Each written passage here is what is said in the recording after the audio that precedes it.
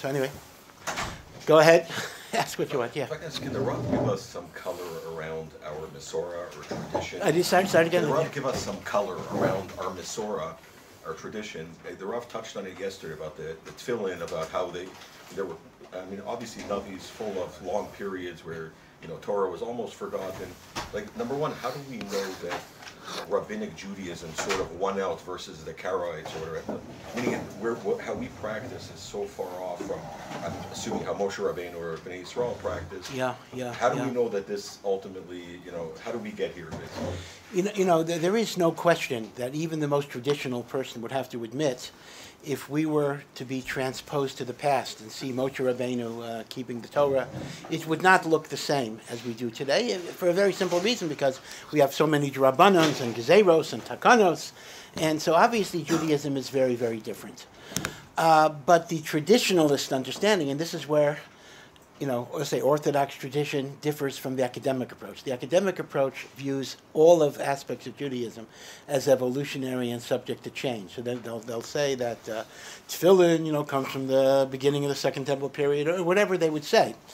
We do believe that there was an unbroken continuity. The Rambam in the Hakdama to the Mishnah Torah lists more than 40 generations of people who were in charge of the Masorah. Apparently, it was almost like a quasi-official position, a Baal Masorah, a Gadol, whose tafkid was the preservation of the Torah Shebaal Peh.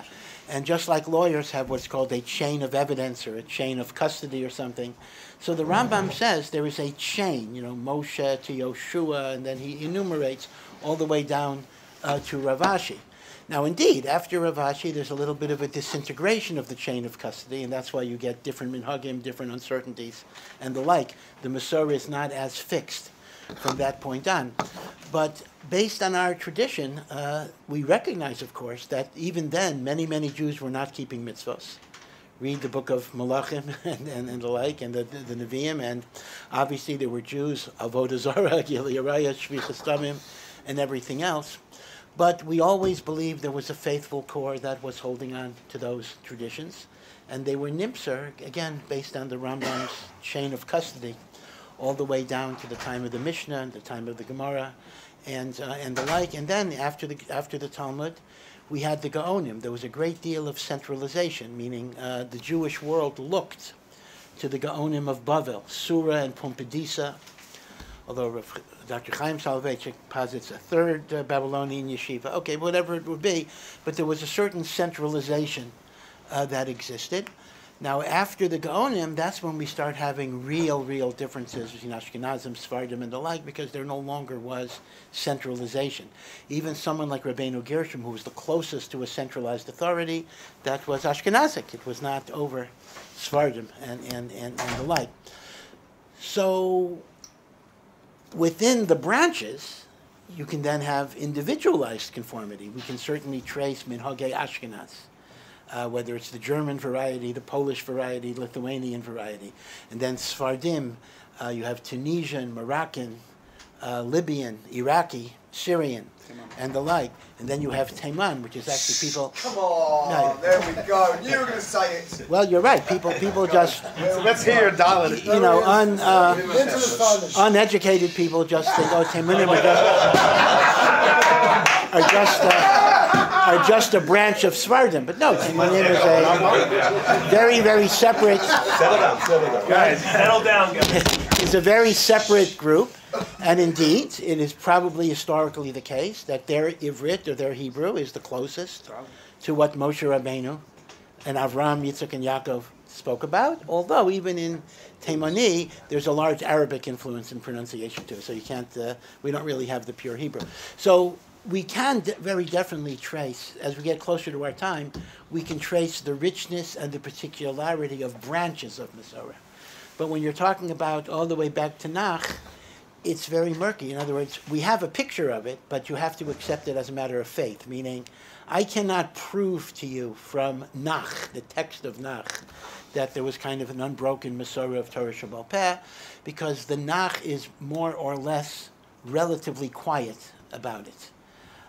So there are a lot of things we accept B'Emunah, but as I say, sometimes history itself the historical continuity of the Jewish people might be evidence min hashamayim that we're going the right way. The fact that, as Rav Saadia Gaon wrote, Ein u'manasenu umah ela b'Torah, we are only a nation because of Torah. Without the Torah, we would have disappeared. There wouldn't have been a Jewish people. Mark Twain, you guys know, you're American. If you're Americans, you know Mark Twain. If you're not, maybe you don't. But famous American non-Jewish writer wrote, he was accused at one point in his career of being anti-Semitic. So he wrote a long article, kind of some of my best friends are Jewish type of thing. But in that article, and he was a wonderful writer, he talks about the wonder of the Jewish people, that the Babylonians and the Romans and all the great world empires of the ancient world tried to destroy this little nation, and this little nation survives. And it's really a miracle. In fact, Jewish continuity is one of the rayos, that there is a God, and etc. And that comes from our connection to the Masorah, So that's what I would say. But obviously, it's much easier to trace the specific Masorahs like Ashkenaz, Sfarad, Taimani, than it is to go all the way back to the biblical time. Now, Rav Tzad, again, there seems to be two pictures about this. I want to just mention this to be a little complete. The standard picture we have is the picture drawn by the Rambam, in which he basically says there always was this Torah Shebaal Peh, and it remained constant, etc. It was handed down generation to generation, and therefore even if it doesn't mention it, it's there, it's behind the scenes, it's always there, it's ever present.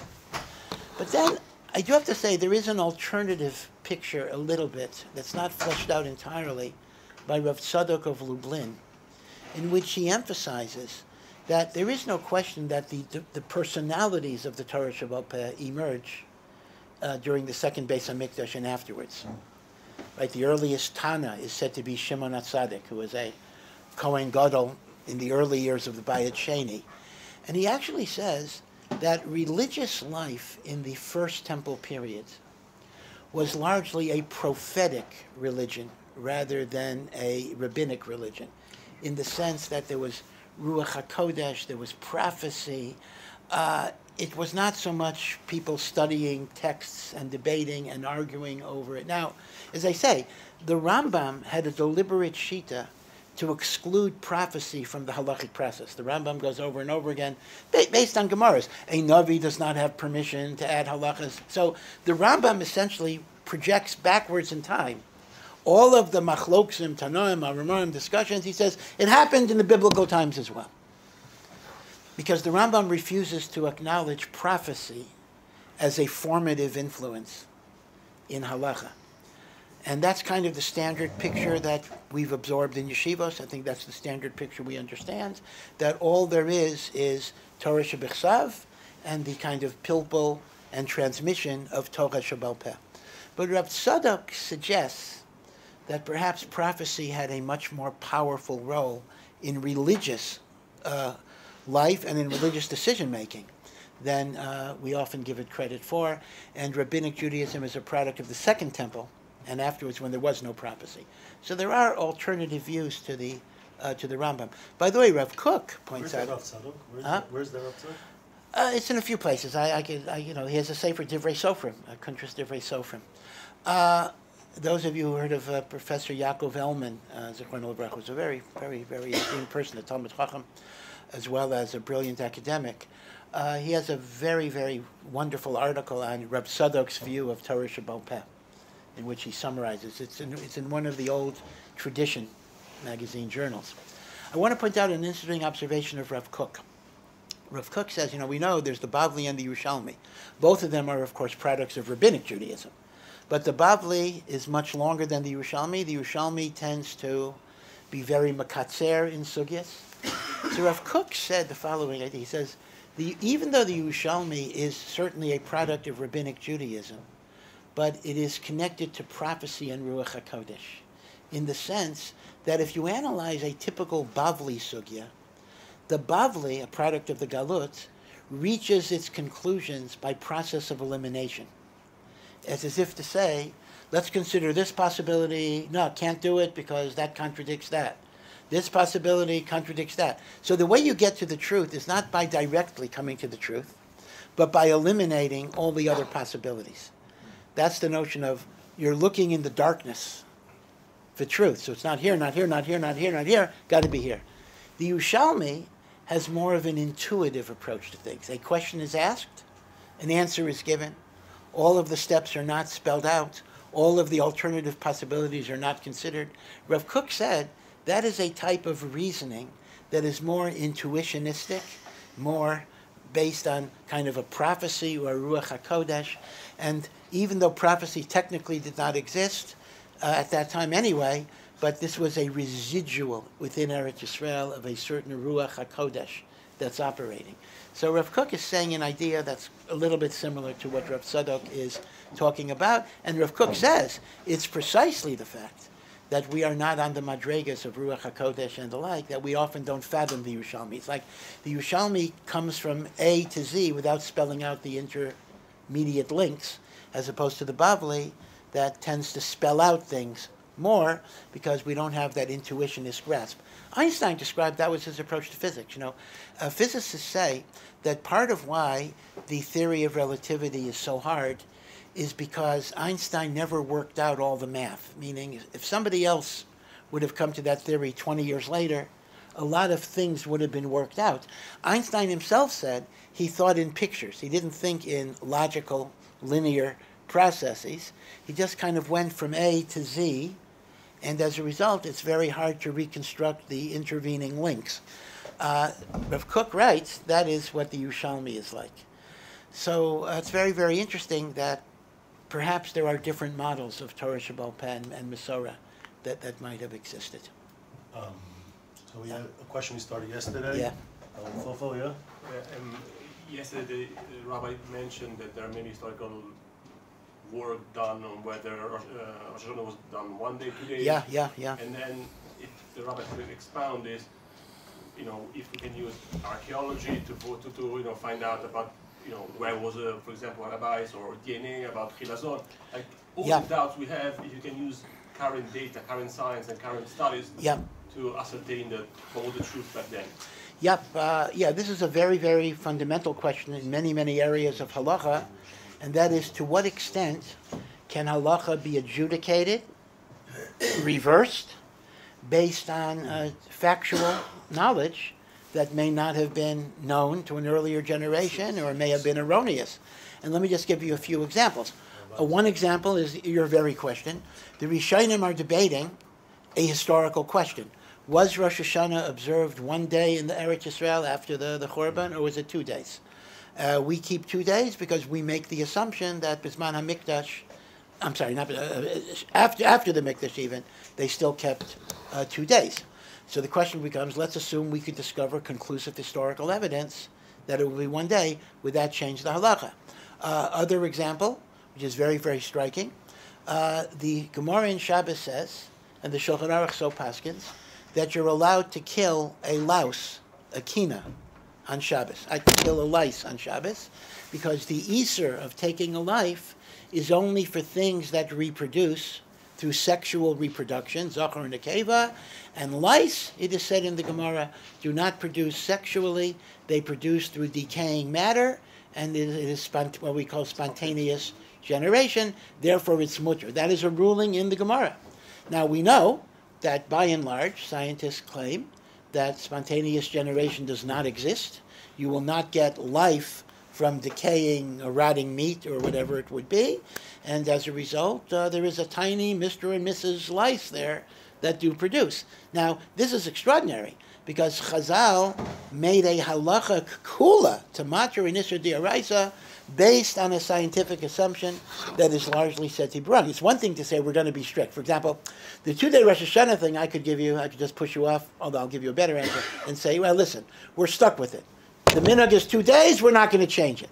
But with the lice, it's much more of a problem, you see, because there, you're mattering an Isra D'Oraisa based on faulty science.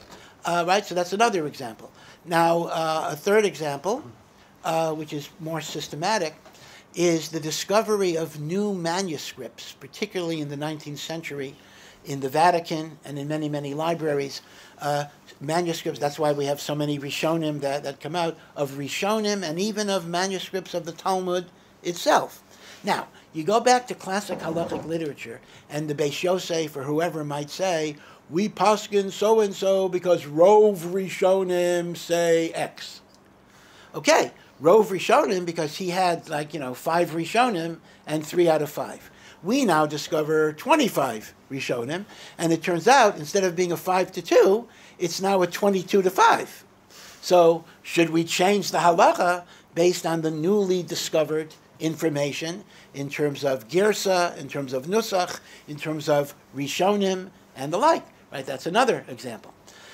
So let me start with that example because there we have the most well documented. So it was Yadua that the Chazon Ish had a shita that he would not rely on any newly discovered evidence to change a halacha because he adopted what you might call a counter-Masorah tradition. He said the following.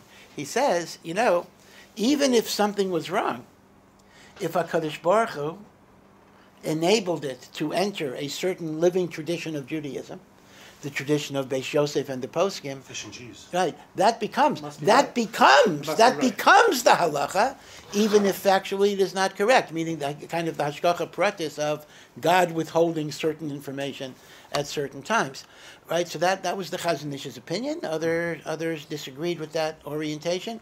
I will tell you a very fascinating Ramban. Now the Ramban, as I think I mentioned 2 days ago, came to Eretz Yisrael towards the end of his life. And he discusses at the end of the Chumash, a little note at the end of his Perush, that there's a machlokas Rashi and Tosfos.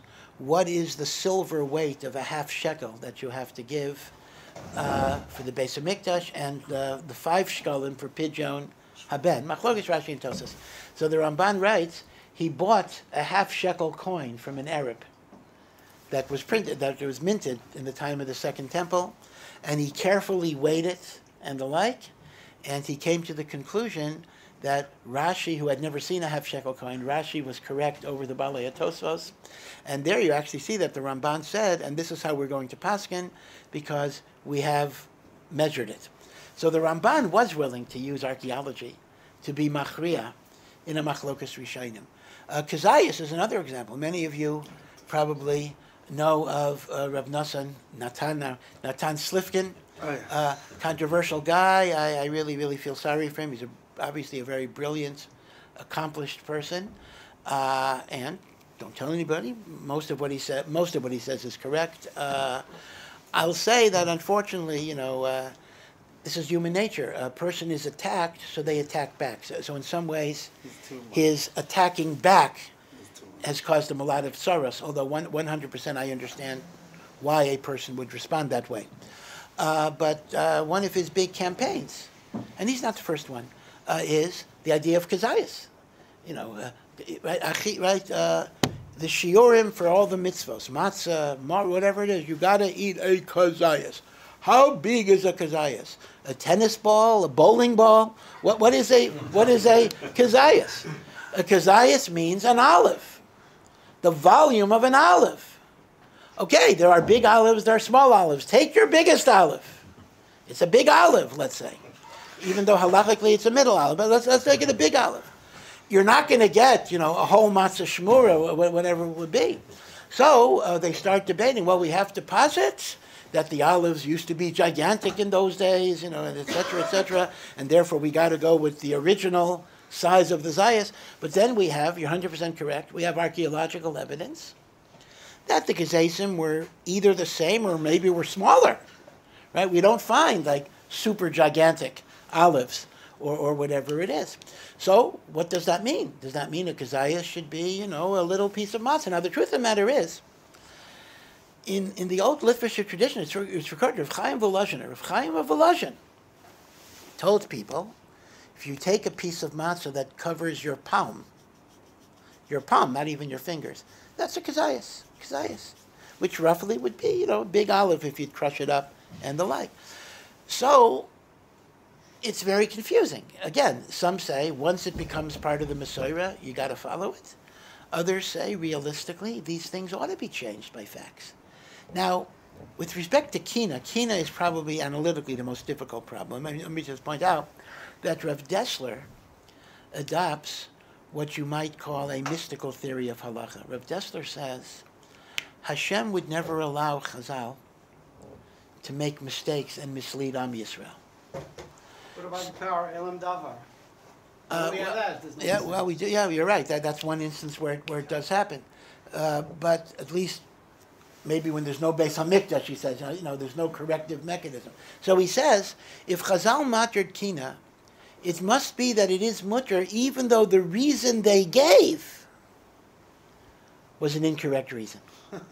It's very reminiscent of a famous Maisa involving Rav Chaim Soloveitchik. Rav Chaim Soloveitchik, the great Gaon of Brisk, known for his the deepest of analytical thinkers. Rav Chaim notoriously hated to paskin shilas. He refused to paskin. He was the Rav of Brisk. He would not paskin shilas in Brisk. He had dayanim. And when Rav Chaim had a difficult shaila, he would send it to the Posei Kador, who was Rav Yitzchak Elchanan Spector. YU is named after Rav Yitzchak Elchanan Spector. So legend has it, I can't say that it's true, that whenever he would send the shaila to Rav Yitzchak Elchanan Spector, he would say, please give me your psak. Just tell me, mutter or usser, don't give me, I don't want to hear any reasons. Why? Because your reasons I'll probably argue with. Your logic is probably faulty based on my brisker amkus and the like. But I believe as Posek Hador, you'll come to the right answer, even if you have the wrong reason. That's a very mystical theory of halacha, but it's kind of what Rav Dessler is saying about Harigas Kina. So this is a very long-winded non-answer to your question. I mean, I realize your question basically is, can we change halacha based on factual discoveries? It really depends on the idea of whether errors in the Masorah get assimilated into the Masorah itself, and do I regard that as a hashgacha pratis, that it was the Ratzon Hashem that halacha move in a certain direction, even if that was not a factually accurate situation. The Chazon Ish, I think, would take the position that things don't change. Others might be a bit more progressive. Now, again, even if you believe things change, God forbid, don't confuse that with reform. It's very much the opposite. Reform is changing. Here, we're trying to come in connection to what was the original Matthias. Superficially, it may sound like a reform type of thing, but analytically, it's exactly the opposite process. It's lahachzer Torah liyashna. So it's a hard question. Oh, let me give you another example that's very fascinating. It comes up a lot. Those of you, maybe some of you have learned this. The status of stainless steel pots and belia. It's axiomatic. Right, the first law you learn in Hilchos Kashrus is that a pot absorbs that which you cook in it, whether it's treif or whether it's milchik or fleishik. And as a result, if you cook meat in a milchik pot, or you cook kosher in a treif pot, that which is absorbed goes into the food, and unless you have 60, etc., right? This is the basic structure of why you need separate milchik, fleishik stuff, why you have the kosher treif kitchens. So scientists now say that stainless steel, they test it, actually does not absorb any detectable food residue bichlal. That the whole concept of modern iron, cast iron does, right? If you have, there are materials that do. The materials in Chazal's time did, but tempered steel actually does not seem to have absorbent properties. So the question now becomes, so are we going to now take the position I can use a stainless steel pot for milchiks and fleishiks, because there's no milk that was absorbed, there's no meat that was absorbed, I don't have to kosher stainless steel? It's a lively debate.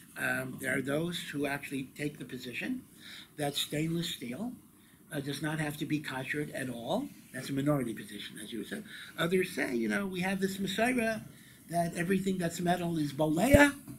We are not allowed to kind of make changes in those assumptions. So the controversy comes across in many, many, many, many areas. Yeah. I didn't hear you. Yeah. So that's another very good example. The aguna issues, we don't mean the aguna of the guy who doesn't want to give a get, but the original aguna issue of the missing in action husband. We don't know if he's dead or alive, aftermath of 9/11 or the like. and sometimes we recover bodies that are not physically recognizable, but through DNA, we might be able to determine identity. So could we use DNA to matir an aguna? So famously, Rabbi Yoshev actually said no. Rabbi Yoshev took the position that DNA was not considered edus, and you could not matir an aguna. There are other poskim who say very much incorrect, that Vadai DNA could be used. So that's a live machlokas. Now I will tell you, the Rabbanut does not allow DNA testing to establish, well, when there are paternity actions, right? So they will not allow a DNA test because they don't want to create a suffix mamzer, because what if the DNA test shows that the kid is not from the husband? Could DNA be kovea that someone is a mamzer? Now, according to Rabbi Yoshev, not. That's actually the plus side of Rabbi Yoshev's side. But if you consider DNA is sufficient to matir an aguna, then it would appear DNA would be sufficient to matir mamzeres. And the Rabbanut took the position, it's kind of a strange position, of just look the other way, meaning we will not allow a DNA test in order not to create a suffix of mamzeres. Because in the absence of the test, we have a klal, rov be'ilos achar habal, that a married woman normally has relations with her husband. So even if the kid looks differently. So without a DNA test, the child will have a cheskes kashrus. They will not allow a DNA test to cast aspersions on the child's yichus. So it's not so pashut, but that's another example of new technology. Now I want to say something. I remember reading, after I read Rabbi Yoshev's psak that DNA is not good, I'm thinking to myself, come on. They say it's a 1 in a billion chance that it's off, etc. But I saw an article in the Atlantic. I was on an airplane, so Atlantic was there. And they actually say that although if a DNA test is done correctly, like it's 1 in a billion that it's wrong, but he said there's a surprising margin of error in the people who do the tests and set up the conditions. And he said it could be off as high as 25%. And indeed, there's a whole project in the United States, Innocence Project, which is getting people off death row who were convicted. No, that's correct. Sometimes that's doing DNA, yeah. But sometimes they also redo the DNA and they discover testing errors. So Rabbi Yoshev may have a point that DNA, the testing itself, the protocol, may be tainted in various ways. Sean Bacher, you're next. Not political question. One question. We have a few more people left. One question. Come back to you. Okay, Nick.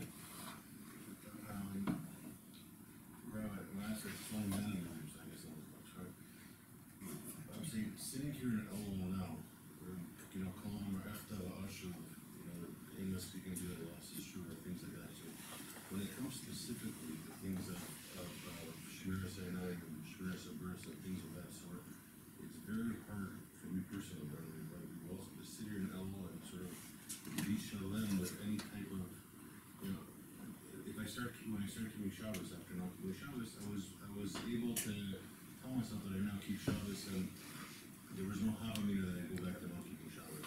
When it comes to Shmira Sinai and Shmira Sabris, it's almost, there's never been a time where I've been able to look in the mirror and tell myself, I got this and I'm never going to go back there. So what would be a healthy way of looking at the subject, especially in Yeah, it's a difficult question, right? Chazal say, if a person says, I'll do sins, v'yashuv, and I'll do tshuva, ein maspikin. Hashem will not give you the opportunity to do tshuva. So first of all, let me just point out, the Rambam himself says, it doesn't say you can't do tshuva. It just says God is not going to make it easy for you, which means you can do tshuva even for that.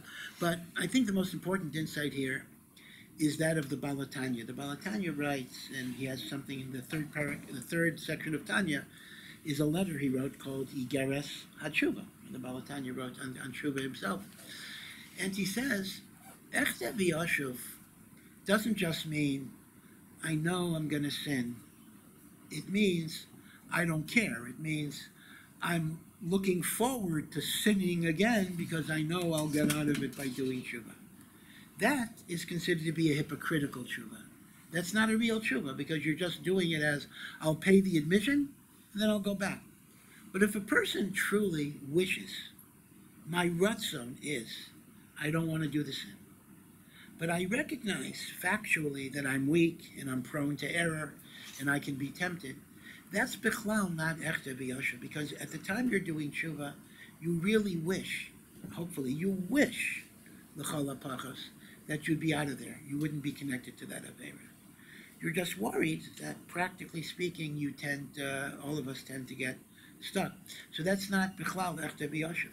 In fact, some of you might have heard of Rav Shlomo Hoffman, a chashuv person. He was one of the prominent therapists in the Haredi community. Many Gedolim trusted him, Rav Shach, and they would send Talmidim of yeshivos and to him for various treatment. He's a man who had great psychological insight, grounded in Torah, and his writings are being printed now, so you can actually something to get, both in Hebrew and in English. So he tells an interesting story. He says that he was a Talmud in the Hebron yeshiva, and it was Elul, and as is the wont of people in Litvish yeshivas, he was very depressed during the month of Elul, and he. That's right. Yeah, and one of the Rosh Yeshivas saw him and said, "What are you so depressed about? What are you so sad about?" He said, "I'm reading the Rambam, and the Rambam says, what is tshuva? Not even tshuva gemura. What is tshuva? Only when Hashem, the Yodea Talumais, the one who knows all secrets, can testify. Shelo Yoshuv Lozeh Hachet Liolam. God is your witness. You will never do the sin again." That is tshuva. When God, who of course knows the future, testifies, I'm out of there. So Rav Shlomo Hoffman said to his Rosh Yeshiva, what am I supposed to make with that? I'm not going to, I do tshuva on Lashon Hara, I'm going to speak Lashon Hara again. Shmiras Einayim, whatever the Aveira is, I'm going to do it again. So that means I haven't done tshuva. My tshuva is nothing.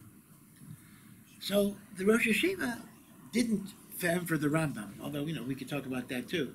The Yeshiva said, who says you follow the Rambam anyway? The Rambam is not the only posek in Hilchos Tshuva. We have another great posek in Inyanim of Tshuva. That's Rabbeinu Yonah in the Sefer Shari Tshuva. And in the Sefer Shari Tshuva, Rabbeinu Yonah says, Tshuva is committing yourself to a certain road. There is the road of life, the road of death, the road of evil, the road of good. Tshuva is when I say to Hashem, sincerely, I want to go on the right road. It doesn't mean you'll get to the destination. It doesn't mean you're not going to fail. It doesn't mean you're not going to detour. But you're declaring with sincerity, I want to try to walk in the right path. And the Rosh Yeshiva told Rav Hoffman, this is how we paskin Avodas HaTshuva is. So it does require sincerity. That much I can't take away that requirement. I can't ponder that one. But if I sincerely want to improve myself, even though I have this feeling based on past experience that, I'm likely to slip in various ways, that doesn't negate my tshuva if what I really want to do is walk on the right road. I also want to point out that progress is not all or nothing. So, for example, if a person had, whatever it is, 5 episodes of Shmiras Einayim, however you define that, and you get it down to 4, then, you have improved. You're not, in fact, I can even say that in the Rambam. When the Rambam says you will not go back to the sin again, he means you won't go back to the sin to the same degree you went back then. I made an improvement. I remember hearing a word from Rabbi Yitzchak Breitowitz. Some of you might have heard of him. He's older than me, but he was my ultra bacher when I was in yeshiva. So Rabbi Franz said a gewaldige word. He said that Moshe Rabbeinu hits the rock in the 40th year in the desert, and because he's angry at Bnei Yisrael, and Hashem, said you can't go in because of the chait of Mei Meriv, or whatever the chait was. Now, l'chayra, you'll remember that 40 years before, when they left from Mitzrayim, he actually was told by Hashem to hit the rock, and he did so. So he said, Rabbi Franz said, the reason why Moshe Rabbeinu is so upset is he's been with this people for 40 years, and he's remembering the first time they asked for water, and they're still doing the same complaints. They're complaining, meaning it's like you worked with someone for so many years, and you don't see any progress. So that's an understandable attitude. But what's the problem? There was some progress. Because in Parshas B'Shalach, they said, why did you take us out of Mitzrayim, lahamis osanu, to kill us? 40 years later, they say, why did you take us out of Mitzrayim, lamus, so we would die in the desert? The first time, they accused him of wanting to kill them. The second time, they just said, we're going to die. That's haste progress. They're not in the same place where they were. They improved a little bit. Moshe should have been Omei. That's also improvement, right? So even modest improvement is improvement. Yeah. Yeah. Yeah.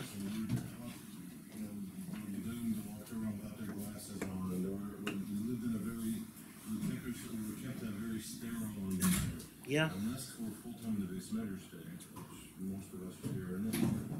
When we walk around, you're just walking on the streets, the malls, going to the gym, anywhere you go, the internet, I'm saying, are we meant to mamish and navigate the world that we're in today? The way our Rebbeinu would have told us in Hader 30, 40, 50 years ago. No, I mean, listen, this is a difficult question. I mean, the world does change, the Metzias changes. Now, this is encapsulated in the Gemara itself. The Gemara talks about walking in streets where people are not dressed tznius, and the basic rule is, Ika dracha acharina.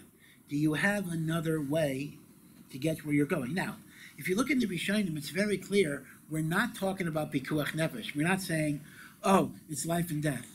We're talking about even normal activities. I want to get a pair of shoes. If I don't have a tznius sticker road, in other words, what I'm saying is, whatever the legitimate activity is, we then ask, could I pursue it in a kosher way or not? If I can't pursue it in a kosher way, I am permitted to pursue it even in venues that are not sanua. It might be as minor a thing as, getting shoes or getting a Coke or a falafel or whatever it would be. So we're fairly makel on this. Even going to the gym is a paradigm. But once again, let me point out that the poskim say there's a strong element of subjectivity here. By that I mean the following. If a person has a powerful libido, and there actually is like sexual arousal, then you have to be much, much stricter. But if the pshat is, you're handling it, but it's just a technical prohibition because it's a mokum she'eino tzanua, then yeah, even the gym. I mean, I have given permission to people to go to co-ed gyms at times when, it's a lot of people are there, a lot of men are there, and they could go to the side where they're not directly staring at people. I've seen as well. I've seen very, very, from people who I know to be B'nai Torah and Talmidei Chachamim, who have gone to different exercise programs in which women were participating as well. Usually older women, so it wasn't, but still, technically it was not B'gidrei Tznius. So this is Nichlal in Ika Dracha Acharina. So if you could get a separate gym, by all means, you should try to do that. But if not, and you need the exercise and it's something that's important for your health, then that would be nichlal in Ika Dracha Acharina. I mean, I don't want to be too makel. Could this be extended to mixed swimming? Again, we get into many, many, many, many questions. But Dracha Acharina is a fairly lenient idea. But it also depends on the libido. The libido is a major factor. In fact, that's true with everything. Hilchos Yichud. Hilchos Yichud, you can't compromise in Hilchos Yichud. But let's say a person has a situation where I'm meeting with a woman and everything's fine, the door's open and whatever it is, but l'maisa, if it affects you, can't do it. Meaning before we get to the halachic shaila, we have to get to the mitzias, is it mashpia on me? If it's mashpia on me, then even Hilchos Yichud is not going to be a Hatzalah.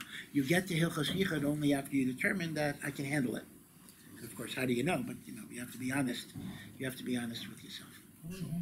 Sean, you want to ask Sean and then Fish? Sitting in a yeshiva environment where you see how vociferous the peers of the Rishonim and Achronim attack each other, it seems that there's a lively debate for the interest and the benefits of Bnei Israel, or whatever that means. If you look at modern politics and modern rabbonim, it seems like there's a group of mafia that they've got together and they've said to each other, listen guys, let's not rock the boat, okay? When it comes to issues like whether you should or you shouldn't go to the army, I don't want any poisek hador to come up and tell us that what we're saying that you should remain in yeshiva your whole lives is there's something contrary to halakha about it. And it seems they're all in cahoots with this. There's no Gordon Hador, or there's nobody with the, excuse the expression, cojones to get up and to say, guys, the way we are conducting ourselves is not what Hashem wants of us. It's not what historically used to be a frum person. A frum person historically was not somebody who spent his whole life in yeshiva and relied on the community to support him. That was not the Jewish way of life. That was not what the Jewish tradition is. And they're turning it that actually is. There's nothing greater than you can do than to sit on your toppers and learn Torah your whole life. And that is not actually true. It seems What's the question? Do you have a question or just an attack? Is it army and pronunciation? No. Why is there not somebody standing up and saying, guys, this is not right. There should be people in the yeshiva, but there should also be people in the army, and they should be from not just the Chilonim and the Smolanim and the Dati Lomi that are going to the army. Where's the moral fiber of these people? They Hador, everyone talks about them, they shiver about when they talk about them. Yeah. Why aren't they being the true money givers? Yeah, you're raising some very, very powerful questions, and in some ways, just talking to me, you're preaching to the choir, because there's much of what you said that I actually 100% agree with. Let me just speak in defense, though, of the other side, and that is, a lot of Jewish life is operating on what you might call a state of emergency in the post-Holocaust years. It's amazing. What people are calling ancient history is really history since 1945, and that's about it. It was said b'shem the Chazon Ish, who really is, the Chazon Ish is really the architect. It's amazing. It's very rare that you find a virtual single person who formed the whole cult. I mean, he wasn't the only one, but he was by far the dominant one, who formed the dominant culture and Weltanschauung of the Haredi world in Eretz Yisrael was the Chazon Ish. And the Chazon Ish had a shita that in the aftermath of 6 million Jews dying and the yeshivos of Europe being destroyed, it was a state of national emergency that required every person who could do full-time learning to go up into that procedure. Now the Chazon Ish was asked, how long do you think that would be necessary? He said, at least 75 years. Interestingly enough, the time is up. And in reality, this goes back to Messiah, meaning in reality, a certain type of cultural norm has become nishtaresh, which may actually be dysfunctional in some ways, or may be atypical. It was actually not the Messiah of Am Yisrael, and it was adopted as a state of emergency in the aftermath of the Holocaust, and serious thought has to be put into whether this needs to be modified. Now, there are some voices that are talking about this. Even Rav Steinman, Zichrono Livracha, before he died. And he was attacked. Rav Steinman was attacked when he departed from the official line, right? So even the Gadol is not protected when he doesn't say the standard line. Rav Steinman said, perhaps we need to explore, not university, that would be too much, but Parnasa institutes, most those where people could support their families. Rav Moshe Hillel Hirsch, who is right now the senior Rosh Hashiva in Eretz Yisrael, says, at least quietly, that we have to recognize that a person can be a ben Torah, even if they're not in the Dalet Kosle Beis HaMedrash and the working world. In America, many of you might know Rav Aaron Lapiansky, who wrote a very, very fine book about ben Torah for life, meaning how to be a ben Torah in the working world. I think there is a recognition that the old paradigm is not fully working. It works for a lot of people. It doesn't work for other people. Let me explain this. Even in terms of ruchnius, it's not always the best way. Not everybody is cut out to learn full-time. And forcing them into kollel often creates depression. It creates a lack of shalom bayis. It creates family tension. It's a very difficult issue. You can't have a one-size-fit-all society, religious or otherwise. And I can tell you that people are considering options, modifications. They get criticized, they get knocked down. It still takes a certain amount of courage to be willing to publicly discuss these alternatives. But I can tell you they are being discussed, including creating more religious units, including creating Parnasa institutes for B'nai Torah, which would keep Sneas separate, men's and women's. I mean, they have some already, yeah, but they want to expand it. Right now, they're considered to be chutz l'machane a little bit, not fully legitimate. So the issues you're raising are very, very important issues to society in Eretz Yisrael in particular. And as I say, it was based on what the Chazon Ish established as a state of emergency in the aftermath of the Holocaust, and somehow it became the norm over those 70 years. It's interesting that people forgot about the Chazon Ish's quotation of 70 years, but Jonathan Rosenblum, other people are resuscitating it. And if you know the Haredi world, people like Jonathan Rosenblum they're putting out the feelers. It's an opportunity to ask a quick quote, which is you want the Dati or the Haredim to come into the army, allow our generals to become to be selected from the Dati world for the change. To be what? To be selected from the Dati world. That's right. That's correct. The Tulu is overrepresented amongst the soldiers. There's overrepresented amongst officers, but they're ignored when it comes to being generals. That's a very good point. That's a very good point. The other side has responsibilities. If they want integration of the religious sector, they have responsibilities to bring in the religious sector in positions of authority. Better decision making in the army as well. Hopefully. So again, your points are very well taken, but let me just say another point though. There is a certain element of fear that's going on here as well, because like this, with all of the chesronos in the existing Haredi system, we've created a cadre of people who are lomdei Torah, etc., who are committed to learning. And, within a certain framework, it works. So now you're talking about opening up the framework, enlarging the options. There's a certain amount of fear that, we don't know what's going to happen. Are people going to leave the fold? Are they going to go off the derech? We don't know. So some of it is being motivated by fear, and the fear in some ways might be well-founded. I mean, that's part of it as well. Change is always difficult. So that's all I can say. Partial defense. Good. Fisher? I have a question on the Chametz Mitzvah. Yeah. From what I understand, the Haredi argument is that we're not in the Chametz Mitzvah. Yeah. So what's the ground? The ground was from Chametz Mitzvah. Okay, so the pashtus is the following. The Rambam says there are three types of milchemes mitzvah. Two of them are not that relevant today. One is the 7 nations of Canaan, because they're gone. There are no Hittites around. The other is Amalek. Amalek, at least genealogically, we can't really identify. But the main one is number 3, Lahoshia Yisrael Miyad Tsar, to protect the Jewish people from an enemy that is attacking the Jewish people.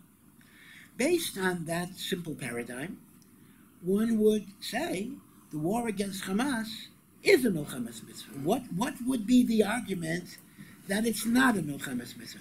So some want to bring in, it's very schwer, a lashon of the Rambam in the Sefer HaMitzvahs, that even a milchemes mitzvah requires an official declaration of war by a melech, So some want to argue, even Lahoshia es Yisrael miyad tsar does not have a shem milchemes mitzvah without a melech. Lanias daiti, that's very, very schwer, because it's one thing to say we're not going to wage war against Amalek, we're not going to declare war against Amalek aggressively. It's another thing to say defensive wars require a melech, but somebody breaks into my house with a gun, I can't do anything. Yeah. So that's one problem. The other issue is Rav Kook. Rav Kook wrote, of course Rav Kook is Rav Kook, so Haredim wouldn't necessarily accept him, but Rav Kook writes that anything that requires a melech can be satisfied by an elected government. And the Ramban is mashma that way as well.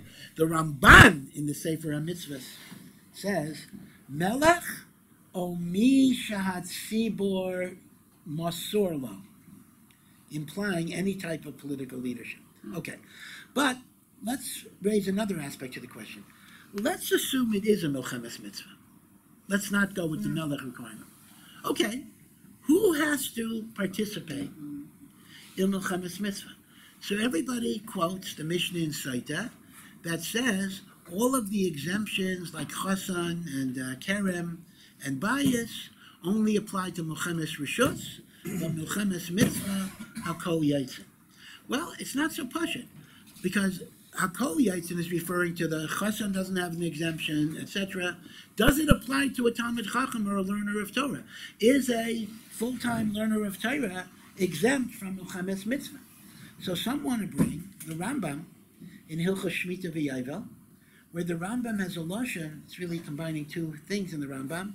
That Shevet Levi is the tribe that's totally devoted to avodas Hashem, and they're not yaitse l'milchama, even milchemes mitzvah. The Sifri says.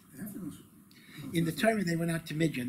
That's true. But he says, but the Sifri actually says, as a general rule, milchemes mitzvah, Levi is patur. So that's already a chiddush. A Shevet Levi patur. That's a big chiddush. And then they want to say, the Rambam says at the end, everybody can be a Shevet Levi, even though he's not talking about milchama. I mean, after all, I can't be a Shevet Levi for everything. I can't be a Shevet Levi to eat meiser. So obviously the Rambam doesn't mean everybody can be a Levi, but they want to add the one and one together. The patur for a Shevet Levi, and then everybody can become a Levi.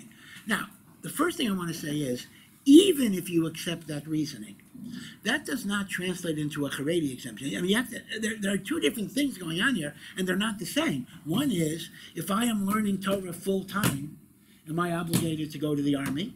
The other is, if I'm Haredi, am I obligated to the army? I mean, just because there's no Haredi exemption for milchemes mitzvah, no matter what you say, and the only argument would be it's not a milchemes mitzvah. That would be the argument, because you need a melech. So, what can I say? I mean, there are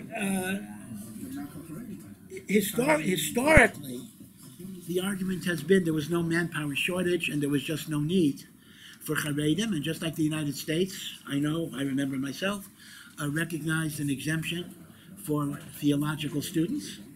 The yeshivas were the most crowded in history during that period of time. So too. Now, that argument was a sustainable argument for a long time. As this war is dragging on, it becomes less of a sustainable argument. So what's the other argument people make, besides the Talmid Chacham argument? They make the argument the army is going to be a negative influence on our kids. And I understand that. But, it does go both ways. I mean, there is the Hester guys, who are wonderful Makatshei Hashem, but there are indeed kids. There's care going on in the army. Some people come from, but a lot of kids do go off the derech. So if I'm a parent, I really get why I would be very concerned, for sure. The question is that a halachic p'tur? As painful as this is to say, and I'm just saying it, I'm just thinking out loud. I'm not saying anything. I'm worried what will happen to my kid in the army, and that may be a legitimate concern. Well, obviously, no. For physically, that's true. Yeah, obviously, I'm no better than anybody else. But I'm talking about. I'm talking about rookies. The question is that does that fear translate into a halachic exemption, milchemes mitzvah? There's a lot of unfinished thoughts here going on here that are not fully articulated.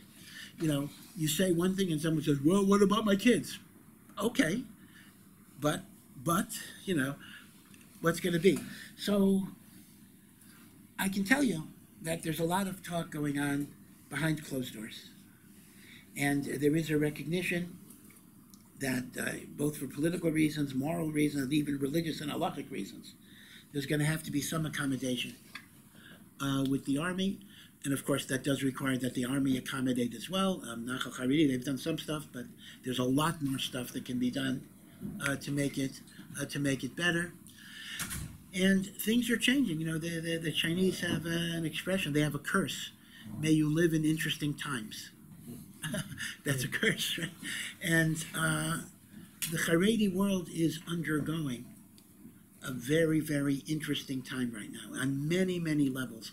The types of schools, the introduction of some secular studies, Parnassa institutes, the creation of multiple options for different types of people, our relationship to the army. These things have to be rethought. You know, when Ben-Gurion agreed to exempt religious people in 1948, this was a condition of forming the first government of the State of Israel. The whole yeshiva population in Eretz Yisrael was under 400 people. And Ben-Gurion was convinced that it was not going to grow. Either we're going to die out and they'll disappear. So it's a temporary little annoying problem that will go away in 5 to 10 years. So he signed off on it. Baruch Hashem, in many, many ways, Ben-Gurion was proved totally wrong. Right. And we have the Chazon Ish and the Brisker Rav and all the people who built up, Panovitcher Rav, who built up Torah in Eretz Yisrael. But, you know, that creates a new problem, meaning the whole predicate for all of the exemptions has less of a justification today, and therefore things have to be rethought.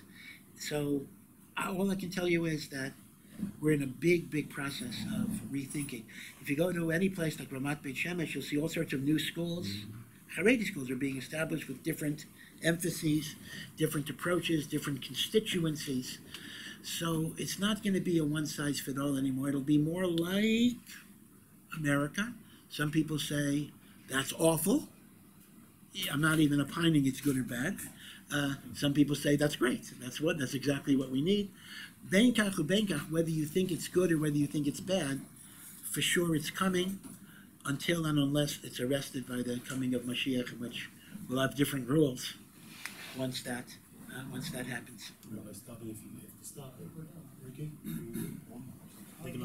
Yeah, sure. I was just thinking now, as obviously a student of history and many other things, and I think this is the longest time that Israel's been an independent state, I think. I'm not sure the exact statistic, but under Jewish rule, I think, or only the longest. Well, we had without a base of Mikdash. Without a base of Mikdash. Yeah. What's your outlook for the next 20 years? How positive are you? Or how, are you super positive? Are you worried? Do you buy property? What's your outlook? Well, they say that property in Yerushalayim has never gone down. So it's always kedai to buy. I remember people buying in Har Nof before the building was built, 30,000 shekel, unbelievable. You know, so there were some good bargains then, some good bargains now. So I'm going to say two things. I'm going to say good news and bad news. You know, the bad news is people sometimes say we have a divine promise from HaKadosh Baruch Hu that there will not be a third Galus. And therefore, for sure, the state of Israel can never, ever be destroyed. That, unfortunately, is not a true statement, because it's true that HaKadosh Baruch Hu promised that the temple will not be destroyed a third time, but we're not out of the second Galus. We're still in the second Galus, and therefore, anything can happen, as it were, including Rahman al-Islam, the Chorban of a Jewish state. So the Jewish state, indeed, is in very precarious footing. On the other hand, we have seen over many years already, 70 years, more than 70 years, we've seen the Rachamim of Hashem, we've seen the love of HaKadosh Baruch Hu. So I think we have every reason to be optimistic. I wouldn't put it as a promise.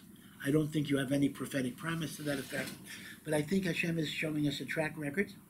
But once again, it also depends on our doing our part, whether it's Torah, mitzvos, avas Yisrael, whether it's coming together.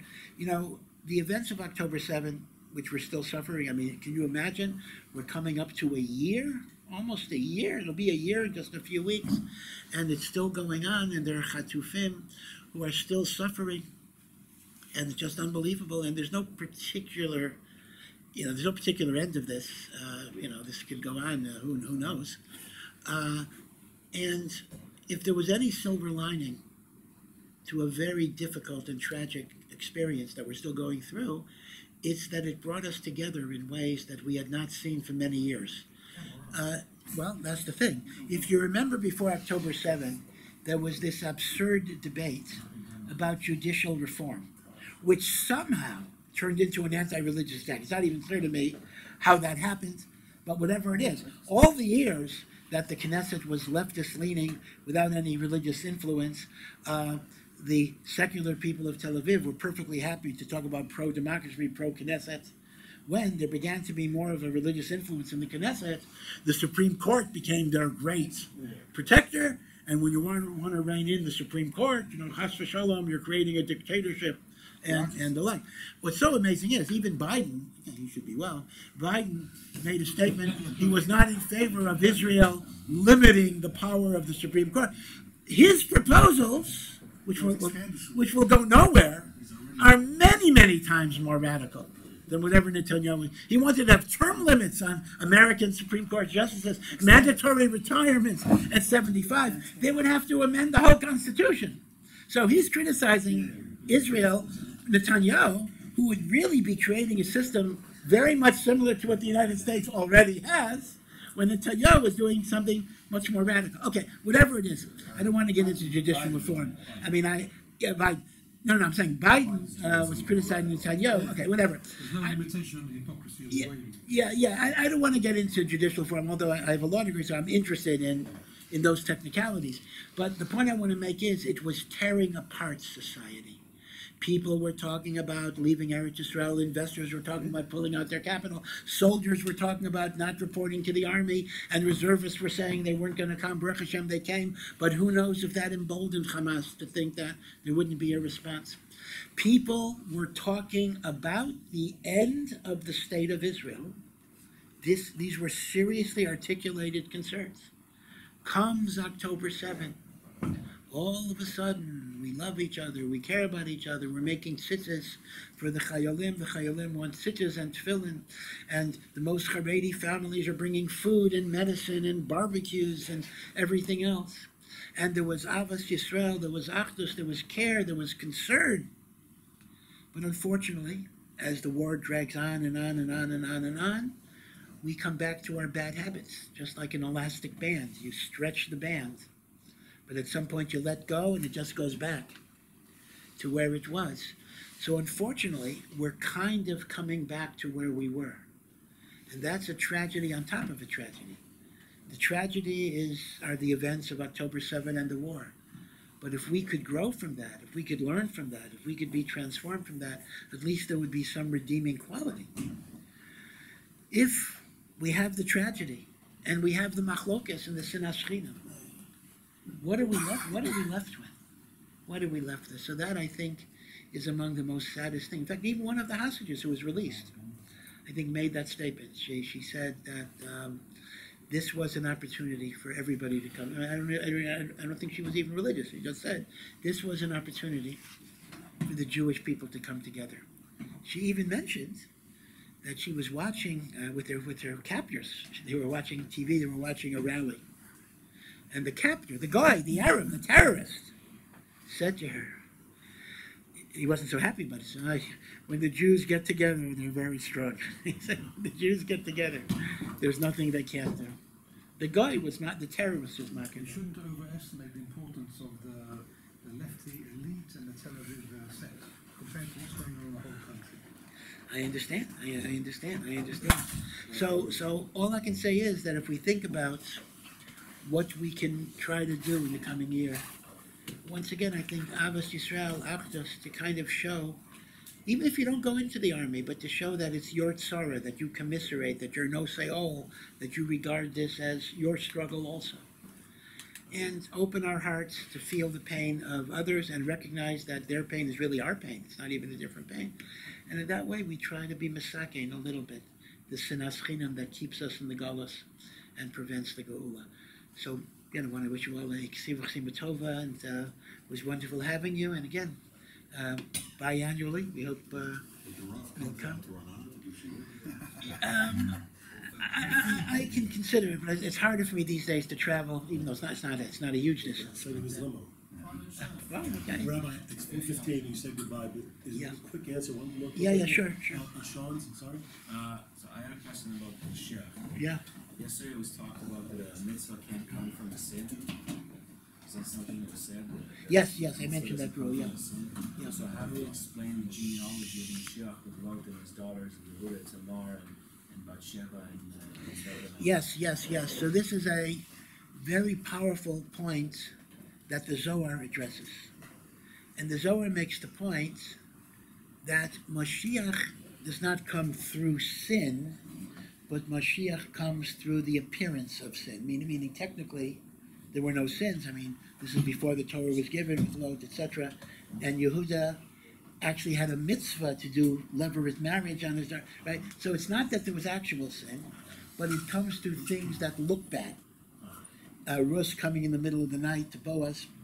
And the Zohar explains that powerful holiness, when it wants to enter the world, there are powers of evil that try to deflect it. And the powers of evil have to be deceived by, there's an expression in English, a wolf in sheep's clothing. Here you need a sheep in wolf's clothing. The good has to come in the guise of evil, and that brings it under the radar. Now, Rav Kook applied this paradigm to a lot of modern things. He applied it to secular Zionism. He applied it to aspects of feminism. He said, hey, a lot of this stuff is not kosher. A lot of this stuff is wrong, but it's concealing certain fundamental truths that only can enter the world through that guise. And Rav Kook says, our avodas try to extract the kernel of goodness from the surrounding sheker in which it is encased. It's an amazing thing. That's why Rav Kook had this ability to see in the negatives many, many types of hidden positives. And he said, mystically, that is how goodness often comes into the world. It comes into the world through the guise of things that look improper. That way, to use the Kabbalistic terminology, the chitzonim, the external forces, do not have an achizah. They don't have a grasp on it because they think it's them. Like a Trojan horse that you fool. That's how you fool the enemy, so to speak. We just did a class on kfira, and it was looking zeronin on kfira. On what? In the show, we just did a class on kfira. I know the good part of kfira, even though it's all right. A class on kfira, that sounds interesting. Zeronin writes the burn out the old opinion of Hashem. Okay, yeah. So you learn Rav Kook, so Renana learns Rav Kook. Baruch Hashem. Every morning in Shabbos morning we learn. Baruch Hashem. Rav Kook was an extraordinary person. He was both the Shadchan and the Masada Kedushin for Rebbe Yashiv, because Rabbi Levin went to Rav Kook and said, I'd like my daughter to marry this Avrech. And in the Haredi world, when sometimes Rav Kook would be put down, if you did it in Rebbe Yashiv's presence, and you think, because people thought Rebbe Yashiv would, I agree with my negative remarks, he kicked you out of the house and you weren't allowed to come back in again. He said, you don't know who you are talking about. Get out. And so we have to recognize what a gadol he was, but an amazing, controversial, creative thinker. So 100%, his thoughts are very, very different. I'll tell you one little story about Rav Kook that Rav Soloveitchik used to say about. Rav Soloveitchik from YU, Rav Yosef Dov Soloveitchik, was only in Eretz Yisrael once, shortly before Rav Kook's death. Rav Kook, I think, died in 35, I think. So Rav Soloveitchik was there in 33 or whatever, because he was a candidate to be chief rabbi of Tel Aviv. which he didn't get, and whatever. And later, he was offered to be Rafa Rashi, but he didn't want it at that point. At that point, he didn't want to get involved in Israeli politics. That would have been too much. So he talks about his meeting with Rav Kook towards the end of Rav Kook's life, and he says, people make a mistake when they talk about Rav Kook as a philosopher. Rav Kook did not think in linear sentences, in orderly, logical compositions. He said Rav Kook was a spiritual personality, not a philosopher, and he called him the most extraordinary spiritual personality he ever met. And he told the story. Now, this story happened many years before, so I don't know if he heard it from Rav Kook or from somebody else. He said in the early, before World War I, in the early 20th century, Rav Kook he was not the Rav Roshi, he was the Rav of Yaffa. But he took a tour around the many kibbutzim in the area, many of which were Shomer Atzair, many of them which were anti-religious mamish. And he wanted to get to know them, he wanted to meet them, he wanted to spend some time with them. That's correct, that's correct. I'm not sure if this is the same journey or a different one, but yes, they went together, went together. That's right. Rabbi Yitzchak Chaim Zon went together, and he was Machshav of Kook. Yeah. So he writes, he comes to a kibbutz. Now this story only mentions Rav Kook, so I'm not sure if it's the same event that you're talking about. And he asks the head of the kibbutz, or whoever runs the kibbutz, could we organize a minyan Friday night in Shabbos? So the guy says no. He says, we don't do that here. He refused. So Rav Kook said, okay. So he davens b'yachidas. He sits, he brought a little bottle of wine and some bread. He couldn't eat any of the food. The food was mamish treif. And this was a dining room in which Chilul Shabbos before Hesya, they were doing sewing machines, they were playing orchestras, there were radios on, and he was just sitting and talking with the people, just sitting and talking with them. Afterwards he benched. Same thing happened, there was no minyan Shabbos morning. Same thing, he just sat with them. They had a Suda Shalishis, I guess they called it an afternoon snack or something, they didn't call it. Same thing. After Shabbos, Rav Kook just says goodbye to them and says, it was really wonderful spending time with you. I really so much admire all the things you're doing. And I hope that next time I'm here, we could sit down for a meal together. It would be so nice. We could eat together, too. And he left. That night, the head of the kibbutz calls everybody together and says, we're koshering the kitchen. We want the rabbi to eat with us. Wow. And he said, if the rabbi would have given us one word of Musar, Kashra, Shabbos, we would have just kicked him out. We would have kicked him out that day. He never said a single word of Tochacha. He treated us with love. He treated us with respect. We want to make him happy. So again, it wasn't they wanted to make Hashem happy. They didn't believe in Hashem. But we want to make him happy. So we're going to make our kitchen kosher. And Rav Soloveitchik told that story as an instance of the extraordinary way Rav Kook influenced people. It was not through philosophical debate or argumentation. It was through the love and respect that he conveyed to people. Yeah. I know times though, but because we learn Rav Kook a lot and we're not, yeah. And people ask quite often when we get to share, what's the makor? You said he's like a spiritual philosopher. What's the makor? Was it a Yerushalmi type of thing? He just got this philosophical thread of all of life through his learning? Well, Rav Kook got from many, many makoros. Rav Kook was Shoev from Bavli, Yerushalmi, Medrash, Zohar, Kabbalah, Chasidus. Actually, the Balatanya was a big, big, big influence. The books of the Balatanya, Likutei Torah, were a big influence on Rav Kook. His mother was from a Chabad family, Sfas Emes. He absorbed the Chasidus and Kabbalah. But what can I tell you? He was also a creative, original person who filtered all of the Torah thoughts that he had through his own critical intelligence, his own sensitive soul, his noticing the phenomena of the modern world. He didn't ignore it. He didn't close his eyes. He saw people going off the derech, and he wanted to know why. He didn't simply say, these are bums, but he wanted to analyze what is taking people off the derech, the good part of kefira, as you say, which is always the way, make a cheshbon hanefesh instead of blaming other people. But his makoros were so many. His makoros were Torah, we're told. Studying Volozhin. But mainly Hasidus and Kabbalah. He was, of course, a beloved Talmud of the Nitziv in Volozhin. Not so much Rav Chaim Soloveitchik. The Lamdonim, went more to Rav Chaim Soloveitchik. The Nitziv was the more Bekias derech and more Zionistic derech, right? And Rav Kook was very close to the Nitziv, and the Nitziv actually said the whole yeshiva of Volozhin would have been worthwhile to produce one person like Rav Kook. The whole great yeshiva of Volozhin produced all of the Gedolei Hador of the next generation.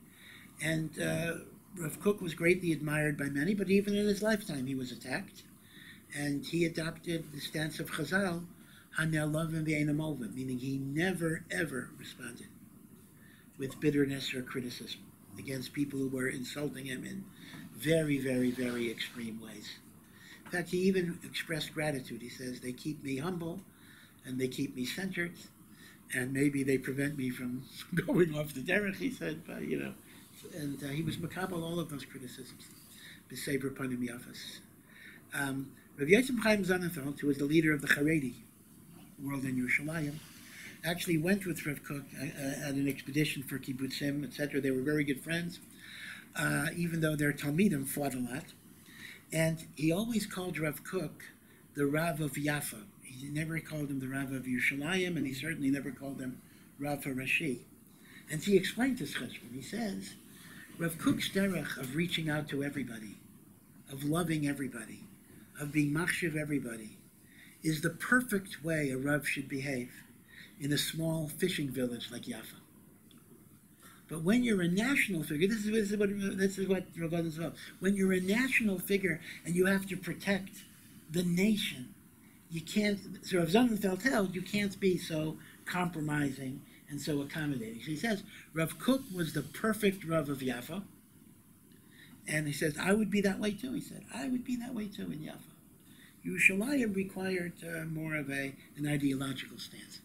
Rav Kook apparently disagreed with that Nakuta, but that's a machlokas. That's a machlokas among Gedolim. Okay, and we have to have coverage for both of them in that way. Thank you, Rabbi. Okay, thank you.